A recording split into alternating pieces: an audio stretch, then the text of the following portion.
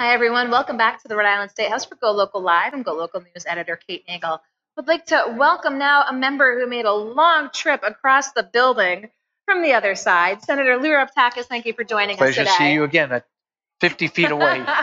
Well, we did just have Representative Greg Amore. We had Representative Bob Catroci. Now we're going to get the Senate take on things.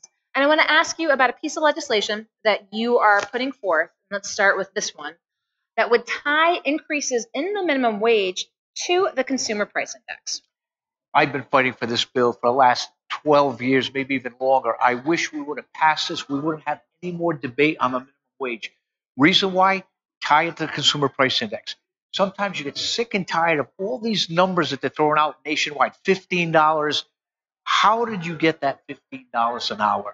When you ask those individuals for the $15 an hour minimum wage, they can't answer that question.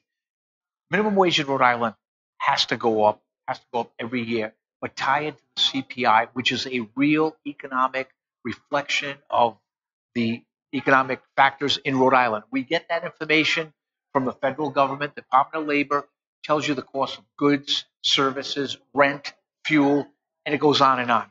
That's how you tie the minimum wage. You don't just throw out these numbers, $11, $12, $13, $14. And the sad part about it is you still keep getting those individuals who want to tie the minimum wage to a living wage. It makes no sense at all. What's going to happen when we have a minimum wage in Rhode Island, $15 an hour? I don't even know what the outcome is going to be in New York City, where they just went to $15. I feel that you're going to see a lot of the youth, the younger generation, be pushed out of the job market. Who's going to hire an inexperienced 16, 17, 18-year-old to pay them at $15 an hour? And you know the economy is doing good. So let forces amongst, let individual businesses fight for their employees. My other problem with the minimum wage going up so fast is not tying it to a CPA and letting it go gradually. You also notify the business owners. They know at the end of the year what the CPI was. Those figures are released in March of a calendar year, and then the following year you raise the minimum wage. So you give businesses 9 months, a good lead time to get ready to prepare for the increase. So what do you hear from colleagues when you talk about this?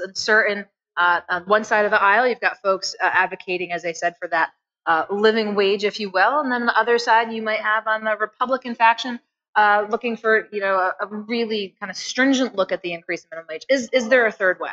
Well, the right way, I should say, is to you have the minimum wage set right now at $10.50. You know the governor said she wants to raise it to $11.10, and then she said I want to tie it to the CPI.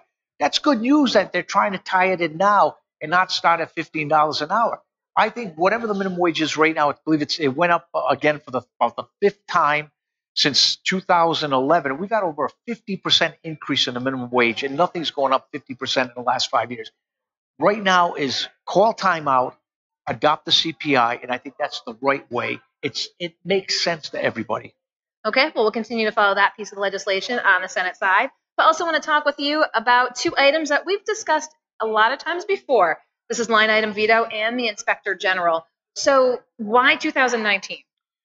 Again, I said to myself, I'm going to keep introducing line item veto like I have been for the last 5 years and the Inspector General for the last probably 12 or 15 years. And I'm not going to stop introducing both those pieces of legislation until they become law. That's my promise to you. And I'm going to keep putting them in. They're very important. Let's take line item veto. We're one of the few states that doesn't allow it. And I don't know what the fear factor is. It's like a piece of legislation. The General Assembly knows that if we give line item veto to any governor, if they veto that article in the budget, we have the opportunity, just like a piece of legislation, that the governor vetoes to override that veto. Simple as that. So we're not losing or taking away any authority or power from the General Assembly. We're just joining the other 44 states to make it easier for a governor. Instead of vetoing the whole budget, they can veto with a line item veto a certain part of the budget. It makes a lot of sense. And there's checks and balances, like I just said. The General Assembly will not lose power. They still have the authority to override that veto, plain and simple. On the Inspector General.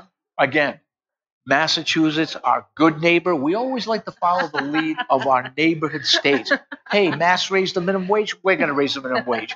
Okay, so Massachusetts has had Inspector General for years. They've saved millions. We've had a lot of heartaches.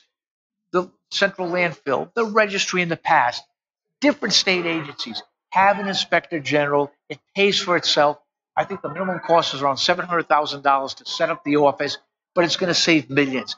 An inspector general is appointed by the general officers. I believe the governor, the secretary of state, the general treasurer, the attorney general, all will appoint. They have a vote to appoint the inspector general, who they're voted by the people of Rhode Island. So it's a simple factor. Create an inspector general, small office, around $700,000 by the time you get it going, staff, and then that person, he or she, will end up saving millions, like other, I believe it's 26 states have an inspector general. We have an inspector general in the federal government. If the feds can do it, why can't we? And I want to talk one more thing, because as you talk about following suit, especially just looking up north, proposal by the governor to legalize marijuana in her budget proposal this year. What have conversations been among legislators since this was put forth by Governor Raimondo? Well, I myself cannot support it. We've had problems already with drinking and driving. Now we're going to have marijuana and driving. We still have not found a solution to curtail drinking and driving. I'm afraid that introducing that, legalizing it, except for the issues of medical use, I think it's just out of control. I think we should step back, look what's happening in Colorado, look at the results in Massachusetts, give it about 2-3 years, see how Massachusetts is going to deal with it. Why do we jump into an unknown area? And finally, let's talk about what obviously is always the big piece of legislation. Let's look at the budget as a whole. The governor, again, looking for that legalized marijuana with a particular price tag associated with it. We've seen some numbers coming in from legalized sports betting, and they're well below what had been put forth anticipated. What's the situation that Rhode Island finds itself in as it's addressing the budget, putting these numbers forth, and then finding, if there's a shortfall in sports betting, how are we to believe the marijuana projections are what they are? The sad thing about it is we use these as excuses to plug the hole. In good times, when we have a surplus in the budget, that's when we should look at these ideas, legalizing marijuana, sports betting. I hate to say it, truck tolls right now, I told you so, is going to be a failure. I mean, it doesn't make any sense. Those are something that we should entertain when we have a surplus. Now we're gambling and trying to bet that sports betting, it's not going to solve the problems, because look what's happening. There's an issue here. Long lines, the revenue's not there. They started up late. We don't know what the outcome. And I believe poor planning was probably maybe the culprit of not showing those revenue numbers. And I'll tell you a quick story, Kate. Driving up from New York last week, I was at an event in New York City. I was driving up Connecticut before the 395 exit to head north on 395. Every truck stop was full of trucks. Full. Every rest area. As soon as I get to Rhode Island, I went past that one truck rest area northbound down in Richmond. There was only 2 tractor trailer trucks.